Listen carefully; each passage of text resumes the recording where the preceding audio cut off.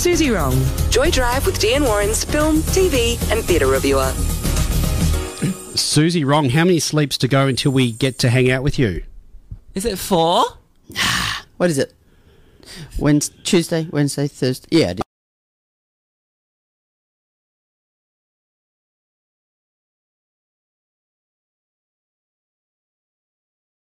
We're really looking forward to it. Earlier on in the program, there was a little advertising spot for the musical Fangirls that is coming to Melbourne. Yep. Yeah. Have you seen it? Yes. As your trusted critic, I can highly recommend it. Oh, fabulous. That's great. We actually had the...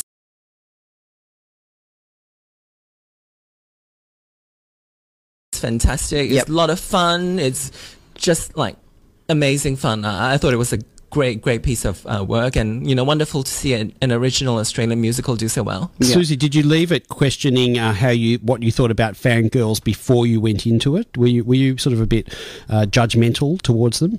Oh no, not at all. No? I've lived my whole life as a fangirl. Exactly. See, I see no shame in it. Warren's a bit sort of sensitive about... No, because I was just reading about the show and how it came about, and Eve was saying that it was because of all the shame surrounding Fangirls, and the idea is you go in and then you come out without that shame. It is a very sort of...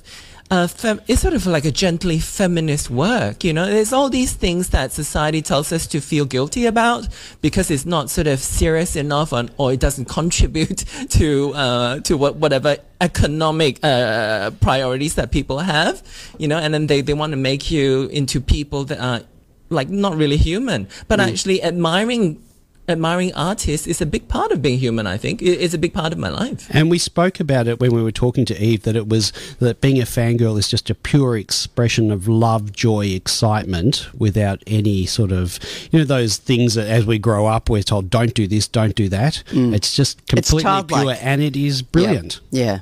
It's silly. It's silly. Like when we were growing up, people were admiring bands like Nirvana, and that's cool. And if you like Kylie, you were really uncool. Those things are so stupid. I'm like, why would anyone want to have those values? Is beyond me. True. Let's just now. We're very excited because we're coming up to go to opening night of Fun Home with you in Sydney, and I'm keen to see how people respond to you in the foyers and the party. Are they scared of you because you're a critic? Or do they grease up? Look, it's COVID, so you kind of want to just walk straight to your seat. And I'm not very good at the mingling thing. You're not a schmoozer. No, it's very awkward. It's very awkward because I'm a wannabe actor on one hand, and on the other hand, people are really scared of me for being a reviewer, so it's really uncomfortable. Do you want us to fangirl you? Yeah, we'll fangirl you. We'll probably just fan you, actually. Suzy, you sent us the homework of Funny Boy, which is streaming now on Netflix in Australia. Tell us about it. It is a Canadian film set entirely in Sri Lanka in the years leading up to the civil war in the mid-80s. We see RG, first as a small boy and then as a teenager, living a fairly privileged life before the escalation of social unrest and before his family discovers that he's gay. The film is deeply nostalgic, containing lots of sumptuous imagery from when things were nice and idyllic, but also featuring prominently is an unrelenting climate of homophobia that RG has to deal with from day to day. In many ways, Funny Boy is a conventional coming-of-age queer film in that the central character goes through a trajectory that feels completely unsurprising to those of us who have been there, but it is certainly valuable to observe these things from the perspective of a South Asian context. I actually see a lot of my own childhood in that. Oh, did you? Singapore didn't have this conflict, though. I mean, I'm sure there's two stories here in parallel, isn't there? There's the gay story, the conservative family, and the being a Tamil family and not being able to have a gay son. There was all that drama about that. But also the sort of Montagues versus Capulets of him not only being gay but in a relationship with a Sinhalese boy. And then, on top of that, the civil war and the unrest in Sri Lanka during that time, and how that sort of overshadowed all this folly of the gay thing. Like, why is that important in a family that loves each other when you could all be losing your lives hiding in somebody's shed at night?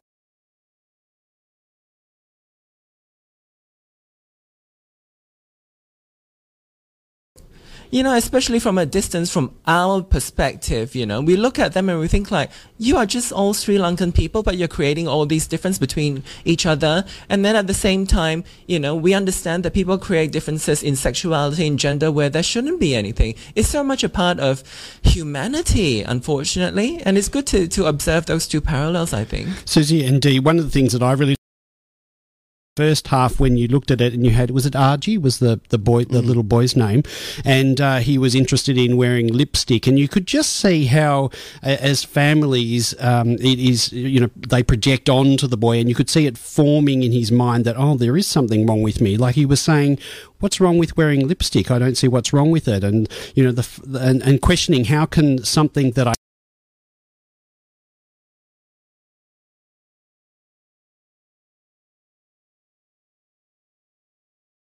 decisions that the adults were making, and I thought that was really brilliantly done. I think the other one was, why is something that girls do suddenly bad when I do it? That was a good line. How chilling is that? Why is it bad? Because I want to do it. Yeah. The activity itself isn't changing whatsoever, and it was just instilling in him that he's a bad boy for wanting to do these things that he enjoys, and you could just see it, the impression being created on his mind. Suzy, do you know, was this shot on location entirely in Sri Lanka? Oh, let me have a look. I think so, actually.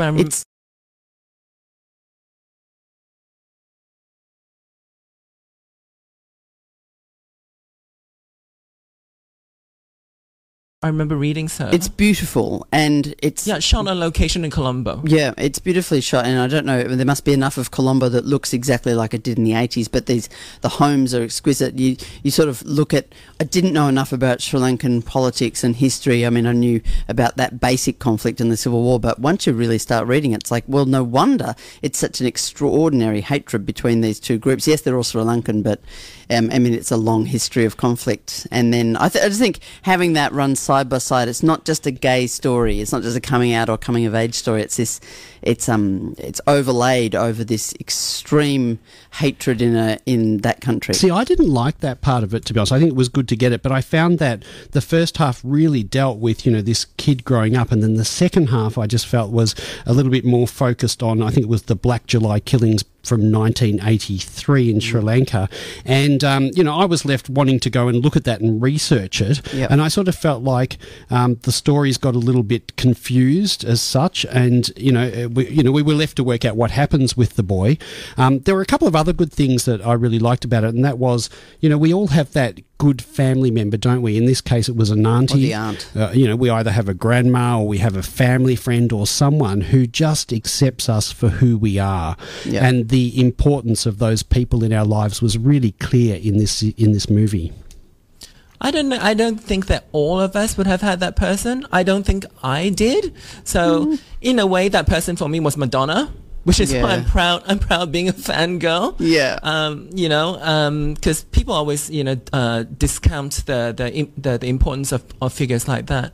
And when we say family, I think Warren probably means friends as well. Your chosen family as well. And if Madonna is the head of your chosen family, then that's cool.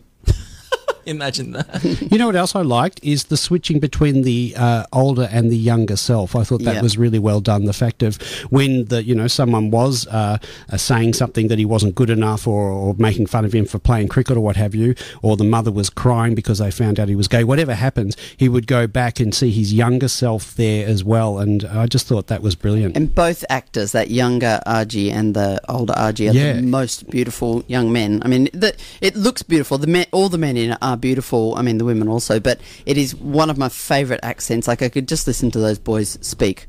I think it's interesting, Suzy. I mean, I know it's a subtitled film, but the subtitler is just a little bit lazy, or just assumes that you've got some knowledge of Sinhalese. I'm not sure, but it was extraordinary that you sort of follow along, and there's just enough English subtitles to keep you going, which I think is kind of nice. You sort of follow the vibe.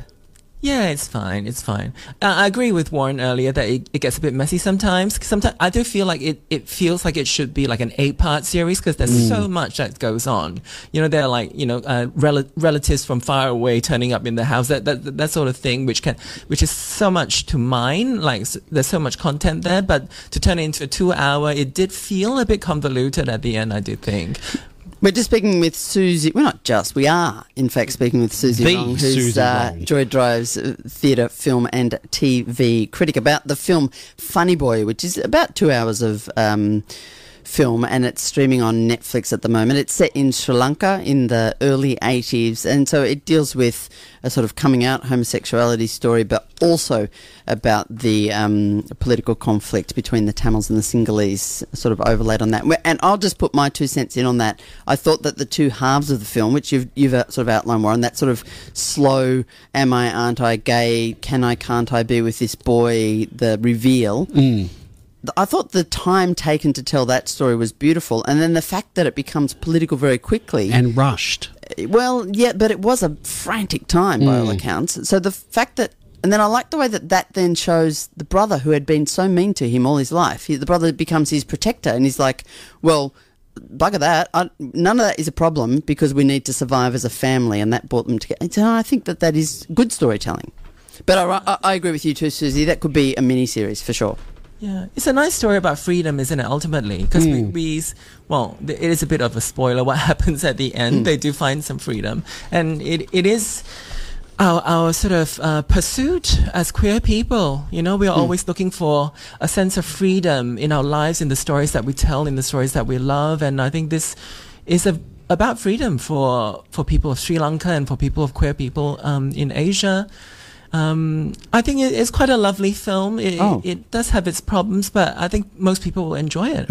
I enjoyed watching it overall. Beautiful. I thought it had really interesting things to say about privilege as well. Like they're obviously both from very privileged families from both sides of that political divide.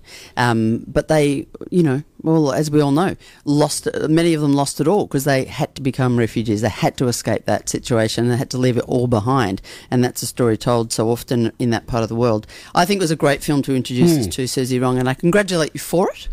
And I'll congratulate you in person on Saturday. Suzy, now what's our homework for next week? Bearing in mind that we'll be spending a lot of time with you in Sydney. Next week, watch we're party. talking about Let's Fun do it. Home. No, watch. Oh, we are. Oh, fabulous. What are we talking about? Fun Home, the Fun show Home. that we're seeing. Oh, Because that is going to come to Melbourne. we have to do work. Because I know Fun Home opens in Sydney this weekend, runs until 29th of May, and I think it opens in Melbourne early next year. I believe it's coming to Melbourne with MTC because it was meant to be in Melbourne first, I understand. Year. Yeah, and then that was COVIDed. And so, yes, I'm very interested to see it. So we're going to walk in with our little notepads. And microphones. Yeah. No, look, if you don't remember stuff, that means it's unmemorable. Oh. So you just walk away with things that you remember. Okay, great. And we'll just have a chat with it on a chat about it on Tuesday. Next week. Yeah. I look forward to it. Listeners, relax. You can't do your homework unless you're in Sydney and you want to come to see Fun Home. Suzy Wong, you're a legend. When do you want to see us? Thank you, and I'll see you next Tuesday. Yeah.